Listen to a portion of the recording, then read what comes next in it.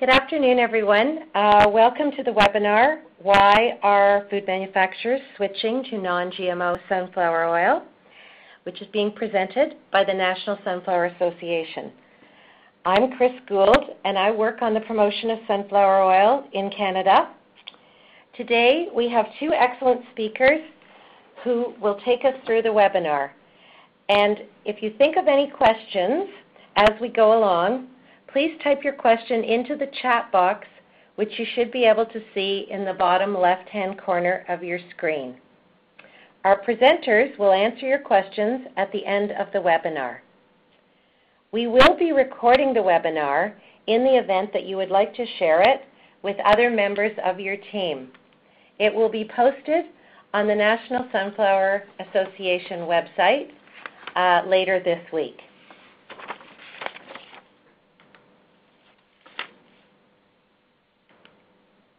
I'd now like to take the opportunity to introduce our two presenters, John Sandbakken and Michelle Peitz. Some of you may have met John on his visits to Canada. John is currently the Executive Director of the National Sunflower Association, which is based in Mandan, North Dakota. John has been with the NSA for many years, and in addition to his duties as Executive Director, he oversees the international market development, education, and research for both U.S. sunflower oil and confectionery products. Michelle Peitz is a technical sales rep in the oils division at ADM. She has a food science degree from Iowa State University and is an active member in the American Oil Chemists Society. Michelle is an expert in oil functionality and is actively involved in providing customer support on a variety of food applications. I'm now going to turn the webinar over to John, who will take us through the first part of the presentation. Okay, good morning, everyone. I hope you're having a great afternoon, I guess, in some parts of the country, and morning in others. Just want to kind of walk through the overview of our webinar today. First, just talk a little bit about who the National Sunflower Association is, talk about the Health Canada update, some Canadian perceptions of sunflower oil, trends to watch. We'll get into the attributes of sunflower oil, the types of sunflower oil, fatty acid comparison of selected oils.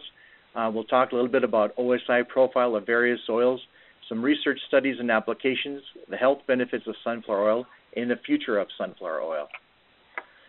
Just to give you a little bit of background on the National Sunflower Association, as Chris had mentioned, we are based in North Dakota. NSA is a nonprofit organization that consists of both not only the farmers that grow the seeds that are crushed into oil, but also the processors and the exporters of the oil to your market. NSA is focused mainly on market development, education, production, and also on utilization research. And some of you probably will know this, but Canada is our #1 export market for refined U.S. sunflower oil.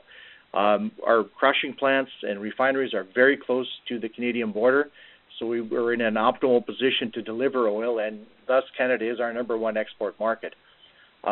This year, sunflower growers have harvested approximately about 1.4 million acres of oil-type sunflowers, and our production estimate right now as of 2016 forecast is estimated at about 2.45 billion pounds. Looking ahead to next year, just some of the early indications we're getting is that acreage is expected to increase by about 8 to 10% given the current demand scenario that we have. And some of you are probably aware of this. We've touched on this, I know, some of our messages and other things about Health Canada. It acknowledges the role of healthy fats in the diet. The food guide recommends that Canadians consume 2 to 3 tablespoons of unsaturated fats or oils, such as sunflower oil, each day. Many of you remember in 2012, Health Canada approved a new health claim advising consumers to replace dietary sources of saturated fat with polyunsaturated and monounsaturated fats from vegetable oil in order to lower cholesterol. Just recently in October of this year, Health Canada announced some revisions to Canada's healthy eating guidelines, including new rules for marketing and labeling of certain foods aimed at children. The new regulations will eventually require front-of-package labeling that highlights if a product is high or low in certain nutrients, including saturated fats. So what are some of the Canadian perceptions of sunflower oil? NSA has invested in various omnibus studies and just various research projects, and we found that 84% of Canadians believe sunflower oil is a healthy oil.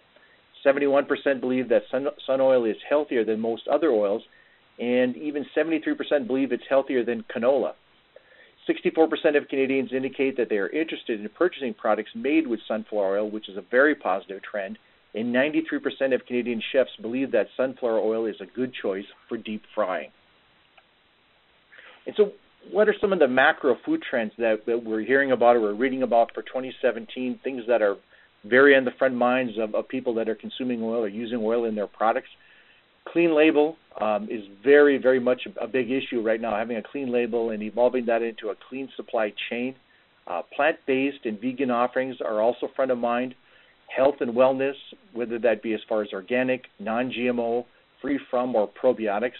And sunflower oil all sunflower oil from the United States is a non-GMO product, so we fit in very nicely with this trend. Ancient grains are also something top of mind for a macro food trend, and something that's convenient and time-saving. So when you look at the attributes of sunflower oil, what are the main points that you would want to know or that consumers want to know or will help you make a choice when using this oil? Sunflower oil is trans fat free. It's a non-GMO product, as I had already mentioned.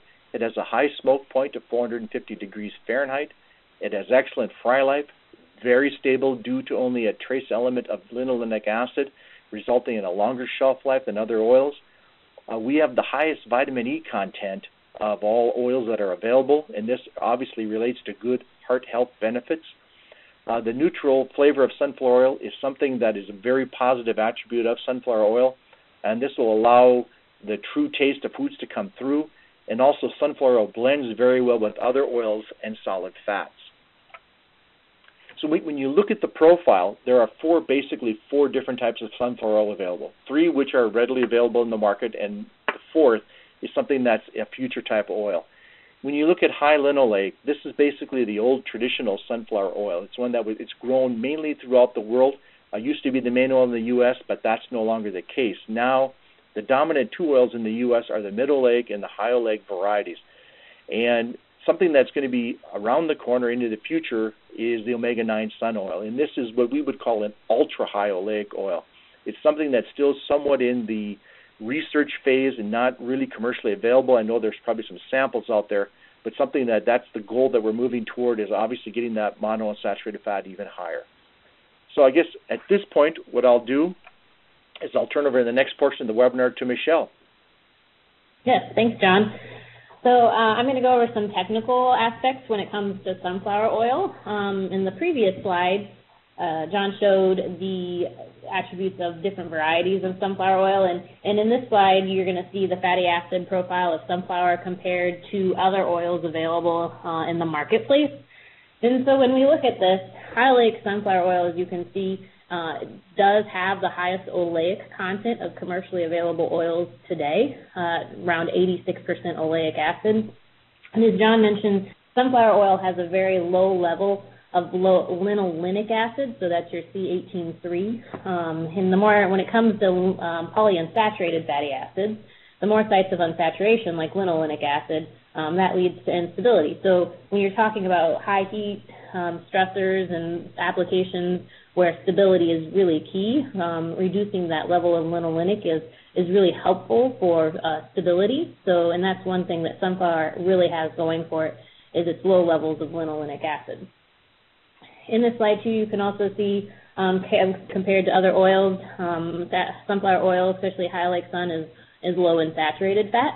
And then in comparison to the middle oleic sun, or the new sun, it too is low in linolenic acid. Here in the States, it's often compared to, say, the corn and the cottonseed oils, and used fairly interchangeably with those, because those also have low levels of linolenic acid. However, those have higher levels of saturate and do not have the same degree of oleic acid that the middle oleic sun brings to the table.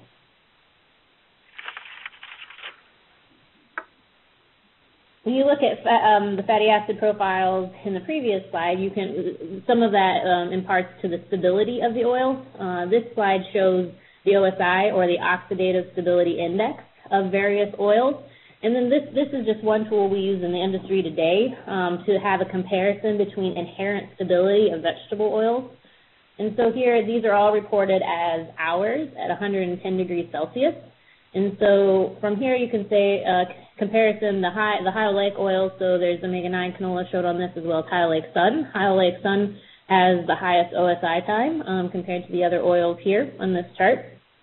And then you can also see the middle oleic sun, as mentioned, as compared to others, is very comparable. As I mentioned, this is only one tool for oxidative stability, and then there's other attributes that will go into play when it comes to oxidative stability. So you might see that omega-9 canola and high oleic sun are fairly comparable in OSI time, but when it comes to those low levels of linolenic acid, as showed before, a lot of times when we're talking in the marketplace, when it comes to stability, because of the low polys when it comes to sunflower oil, it still has some of the longest shelf life of any of the other vegetable oils out there.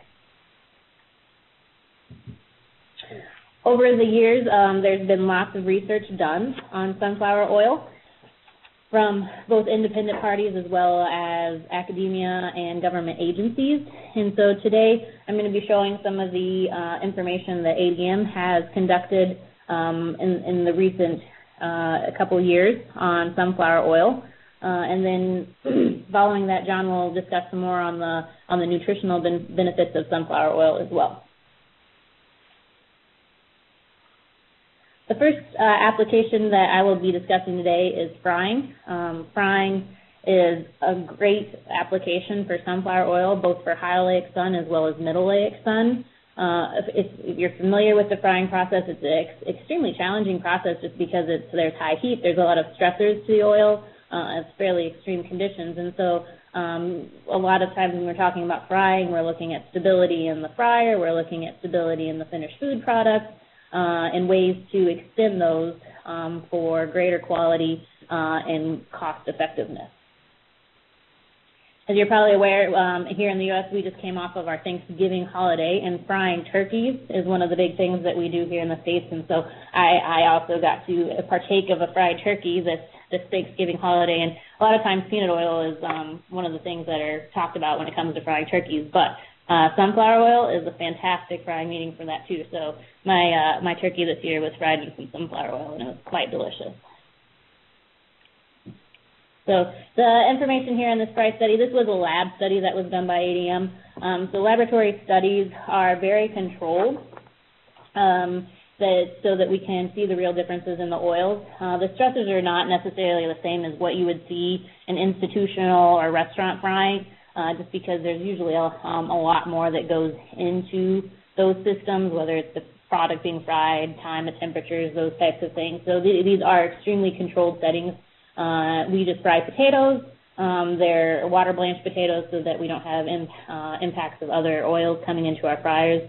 And we are comparing both the two sunflower oil options as well as compared against a high oleic canola oil.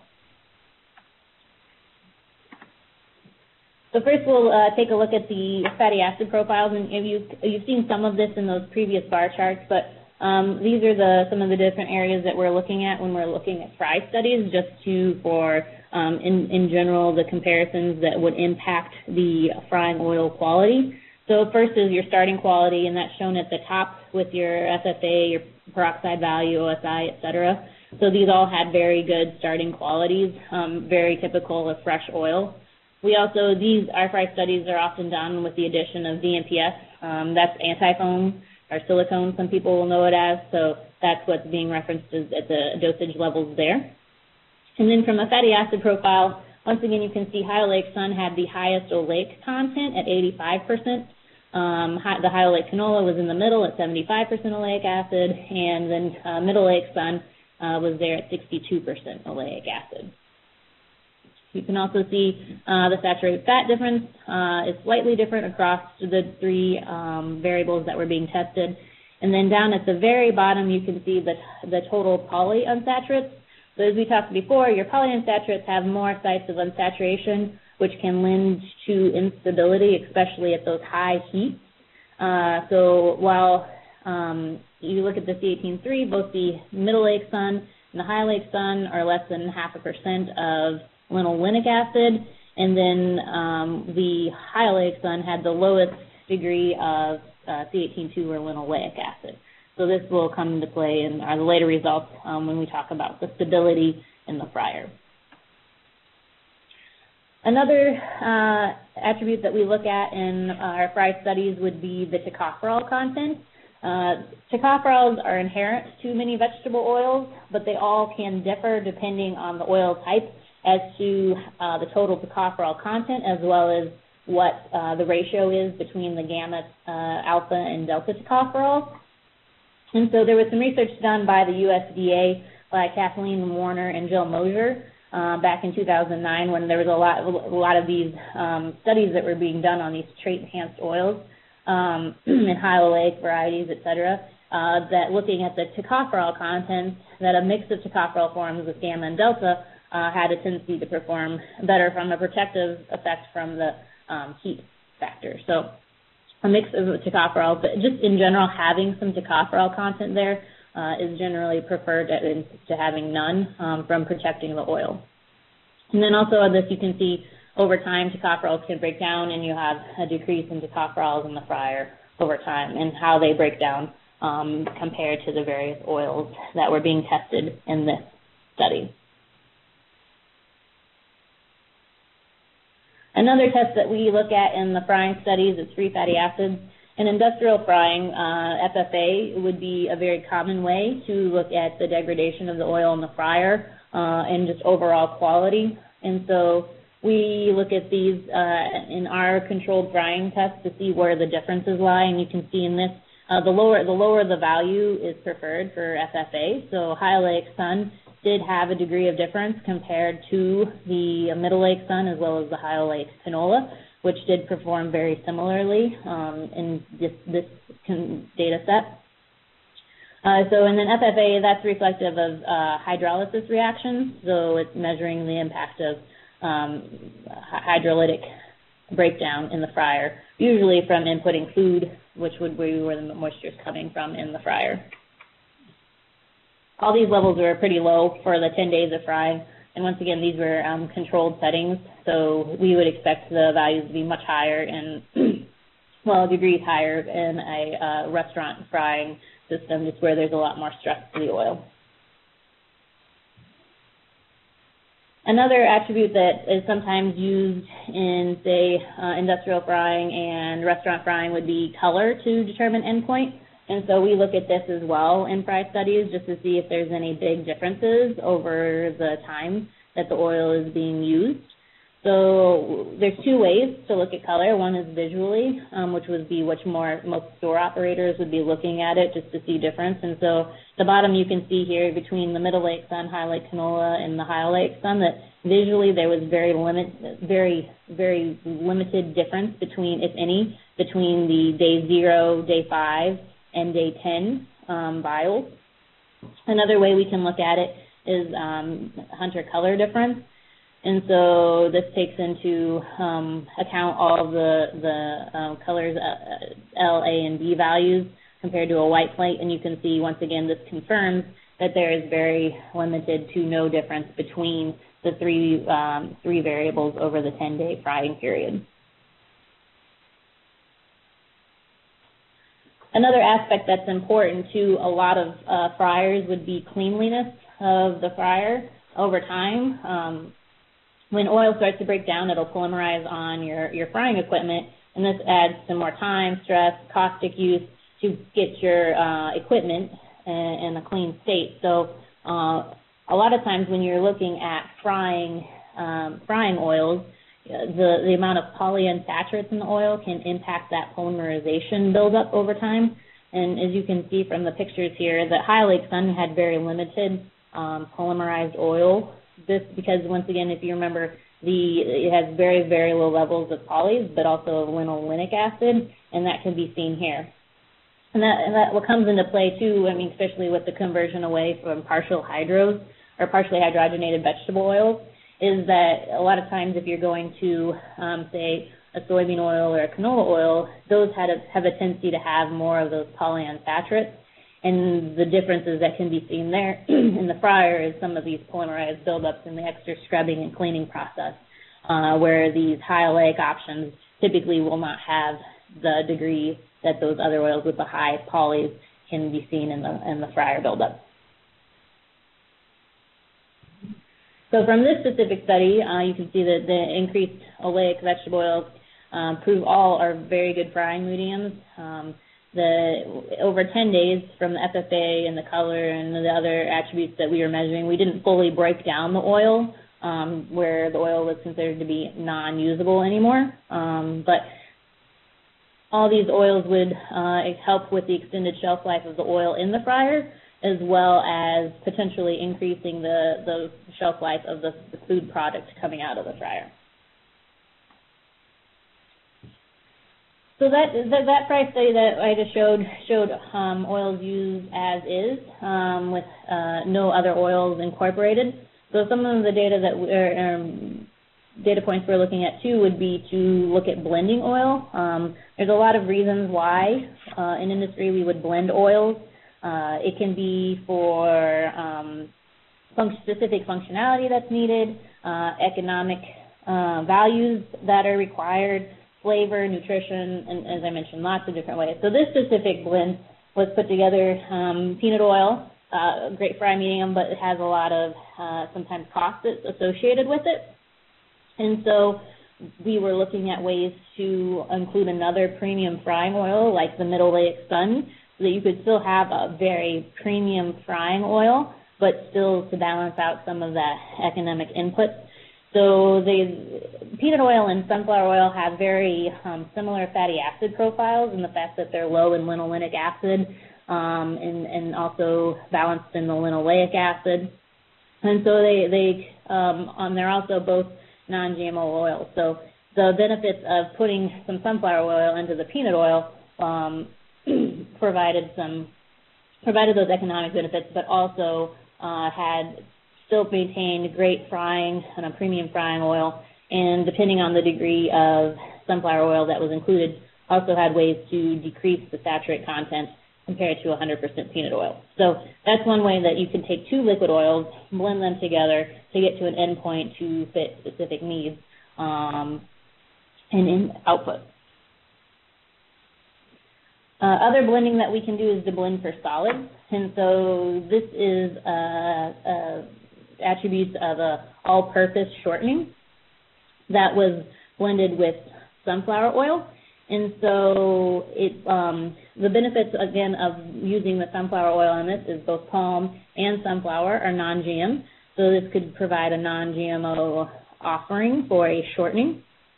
The sunflower oil, by providing it into the mix with the palm oil, reduced the saturate content, so that compared to 100% palm oil.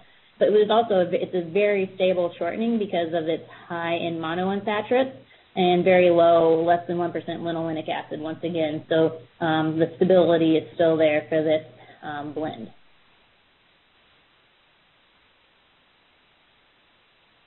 So a lot of times when we're talking about sunflower oil, we talk about the stability of sunflower oil, both middle oleic and high oleic sunflower.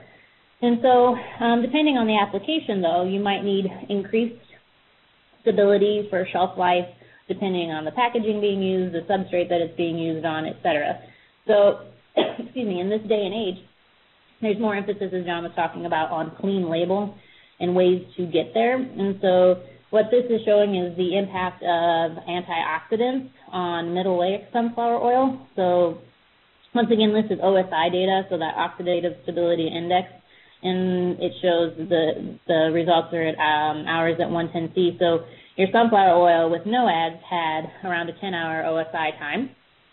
When an additional dosage of mixed tocopherols is added, then you can increase the degree of increase is dependent on the amount added. But in this, there was 400 parts per million of tocopherols added with a 3-hour increase in OSI time. Another natural antioxidant being used on the marketplace today is rosemary. And so in this, with 1,000 parts per million of a synergistic rosemary ascorbic blend, there was a doubling of OSI time. And a lot of times still in industry today, we have a tendency to still compare against TBHQ, which is a synthetic antioxidant, but very commonly used.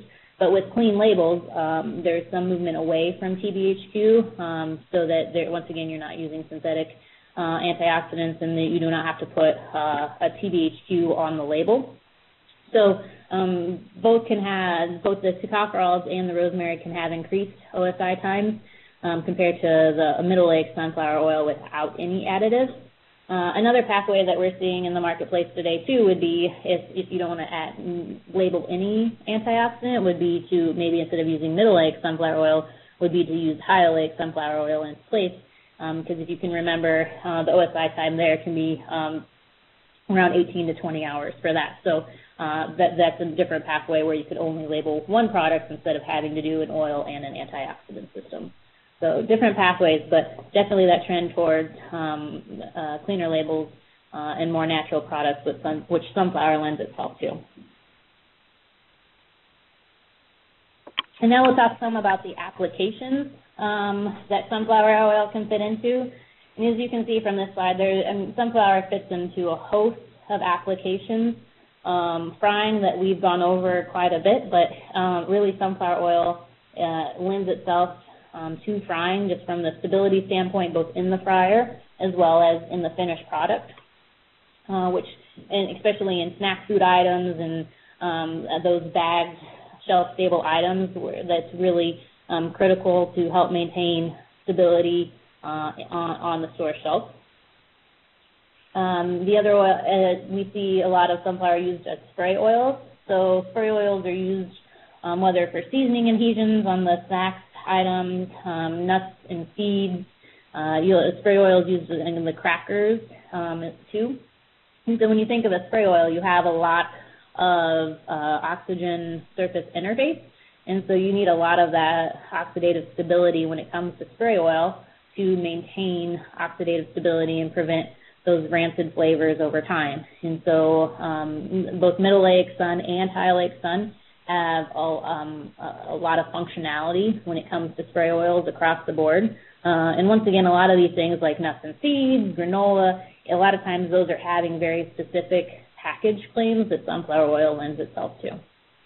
In the bakery segment, sunflower oil can be used in a lot of different formats. So certain bakery applications you can get by with a liquid oil, which sunflower is.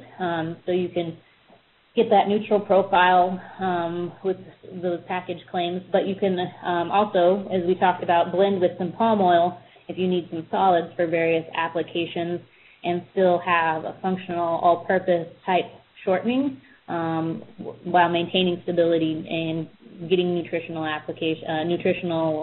attributes from the sunflower. When we talk about margarines and spreads, these are typically you're going to combine whether with a palm oil or a fully hydrogenated oil or applying interesterification to get a very functional solid. But sunflower oil can be used in these types of applications. Once again, if you're targeting a non-GMO claim with palm or you need specific functionality or nutrition, sunflower oil has a great fit in these types of applications as well. In the sauce and dip category, you'll see sunflower oil used. Hummus, a lot of times hummus has that non-GMO claim, which sunflower oil lends itself to very well. Cheese sauces, the flavor profile of sunflower oil in cheese sauces lends itself really nicely. The salad dressings and tomato sauces, a great fit once again for sunflower oil. All of these are being used typically in a liquid format. In some instances, you need some additional stability that sunflower oil can provide. And then prepared foods. Prepared foods is a huge category with a ton of different applications, but sunflower oil can lend itself to these as well. Whether you're doing maybe a spray-dried product like a powdered gravy or a soup mix, or shelf-stable that you need that shelf stability for a long period of time, that you need your oil to maintain quality.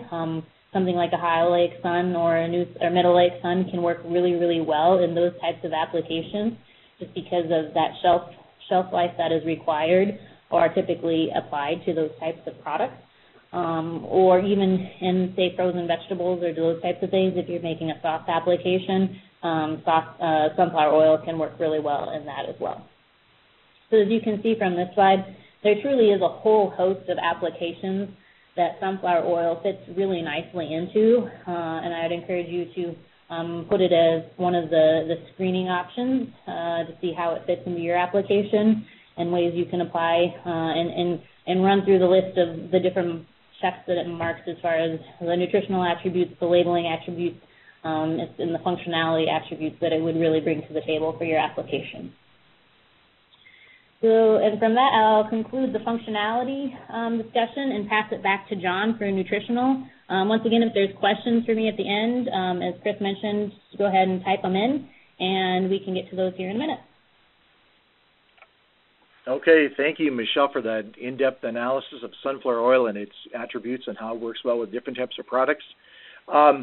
Just want to talk to you a little bit about the health benefits of sun oil. And one of the biggest things that sunflower oil can do, and I know a lot of consumers out there are looking at this, is how do you boost that HDL level in your cholesterol? And that's obviously the good cholesterol that everybody wants to increase, and you want to lower that LDL cholesterol. And just, sunflower, like I said, is non-GMO. We're trans fat free, and we are low in saturated fat.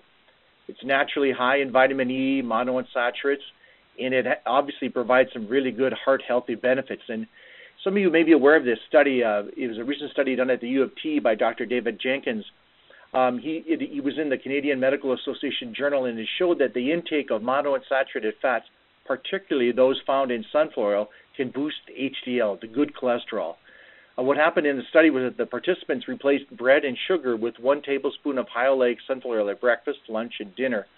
And after 4 weeks, those HDL levels of good cholesterol increased by 12.5%, and that's obviously a very good level, and who wouldn't want to have, that great of an advancement.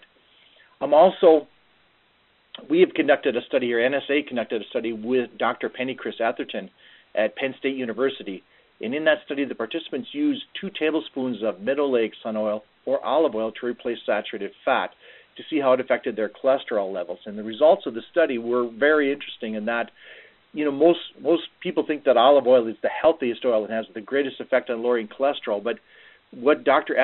Chris Atherton found was that olive oil diet, there was no significant lowering of cholesterol. In the middle oleic sun oil diet that people were consuming, their total cholesterol was decreased by 4.7% and lowered their LDL cholesterol by 5.8%. And in the study, what she attributed this to was the balance of the fatty acids in new sun that provides this benefit. We have a higher PHO level than the olive oil. So when we talk about the future of sunflower oil, where is the U.S. industry going in the Canadian acres that are grown? Currently, about 75 to 80% of the sun oil crop is middle oleic sunflower, and this is changing. Over the next few years, we're shifting the crop here in the United States and in Canada to some degree to more of a high oleic sunflower oil that will be grown. Reasons for doing this, obviously it offers greater fire life stability and longer shelf life for food manufacturers, and it has that very high monounsaturated level. The new sunflower oil that's very high in oleic acids and has a lower saturated 3%, this is the omega-9 oil, is being developed. And it's something that it's still in the research development stage. It's obviously a direction that we want to go to in the future. And this is going to be a naturally stable oil that will not require antioxidants or TBHQ. This could be very helpful in supporting that all-natural packaging claims. Just also want to let you know that there continues to be a consistent supply of sun oil, and the farmers here are willing to expand acres to meet that increasing demand for the oil. And I guess at this point, I would turn it back over to Chris, and we could take your questions. So just a reminder, if anyone has any questions, down on the lower left corner, you can just type in your question, and we'll direct it to Michelle and John. So We have a question here. I think, Michelle, this would be a good question for you to answer. I'm currently using soybean oil in packaged brownies. If I switch to sun oil, could I extend the product shelf life of the brownies? Yeah, in most likelihood you would be able to. Soybean oil has one of the higher degrees of polyunsaturates. So if you're today in your brownie mix, if at the end of shelf life, if you're getting some of those off notes from rancidity, specifically oil rancidity, I think a more stable oil would be something definitely to look at to help increase that shelf life. And I think sunflower oil could lend itself to that, yes. Great. Here's another question that I think we're going to need your help with, Michelle. Do we need to put allergen warnings on the label if we used sunflower oil combined with peanut oil? And I don't know whether you, Yeah, there's some different perspectives in the industry today. All highly refined vegetable oils are free from allergens just because of the deodorization process denatures all of the proteins. And most of the oil industry can provide letters to their customers regarding that. Mm-hmm. I would say that some of our customers may lean to the side of caution on that at times, just because some consumers get overly cautious when they see peanuts anywhere on the label. But highly refined vegetable oils, and there are letters out there regarding that. Great. And we have another question. Why would omega-9 be a better performer versus an omega-3 oil when frying? So maybe you can just go over that again, Michelle, because I know you touched on that. Yep, so omega-9 reflects oleic acid, so that's a monounsaturated fatty acid, where your omega-3s are your linolenic acid. So nutritional, a lot of times the omega content refers maybe more of a nutritional lexicon, where we talk in the fatty acid components, so C18, 3, 2, and 1, or oleic, linoleic, and linolenic. So they're kind of backwards when I like to think of them. But so when you're talking omega-3, you have more, that's your higher polyunsaturates, so your C18, 3. And nutritionally, those are good inputs. However, from a heat stability standpoint and oxidative stability standpoint, those are the first to break down. So there's more sites of unsaturation where oxygen can attack on those bonds, and therefore, in a frying standpoint, those sites of unsaturation are more prone to hydrolysis, to polymerization, and all these reactions that happen in the fryer. So when you're looking at oils, your omega-9s, because they're predominantly monounsaturated fatty acids, are more heat stable and more oxidatively stable, and therefore can give you a prolonged fry life compared to your omega-3s. And, Michelle, just one other comment. There would be more omega-3 in regular canola oil, correct? Yeah, regular canola, regular soy, those are very high in omega-3s, yes. Great. Okay. And we have another question here about cold-pressed sunflower oil versus chemical extraction of oil in sunflowers. And I know, like, again, the process of this, there's not as much cold-press oil out there. But I don't know, John or Michelle, can you comment on the chemical extraction of oil in sunflowers, food safety, all of that? I don't know which one of you would be better. It has to go to positioning of your product in the marketplace more than not, I would say. Right.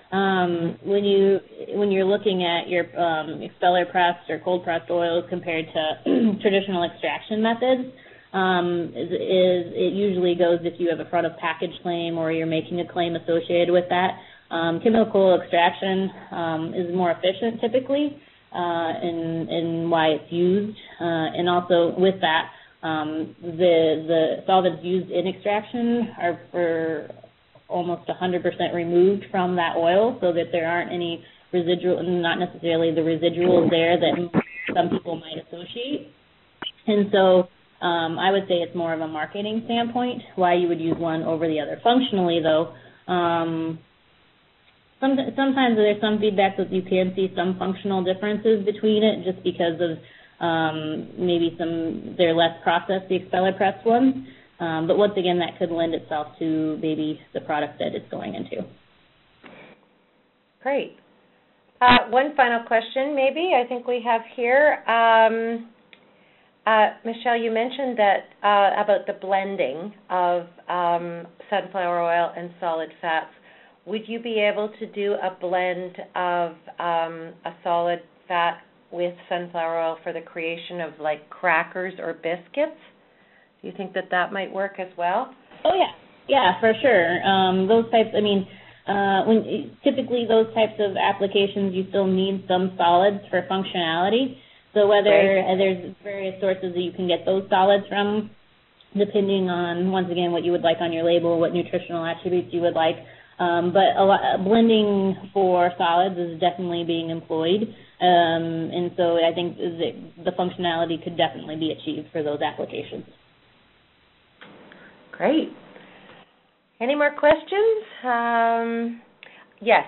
Someone asked if they'd be able to get a copy of this presentation. We will send out the presentation, and as I mentioned, it will be posted on the NSA website for future listening. I guess at this point we'll wrap it up. I just want to thank John and Michelle for sharing the information with the webinar participants. I hope that everyone has a clear understanding of the benefits of non-GMO sunflower oil, and I hope that you'll consider using it when you're reformulating or creating new products. Thank you, everyone, for participating. And if you have any additional questions, my email address is just here on the last slide.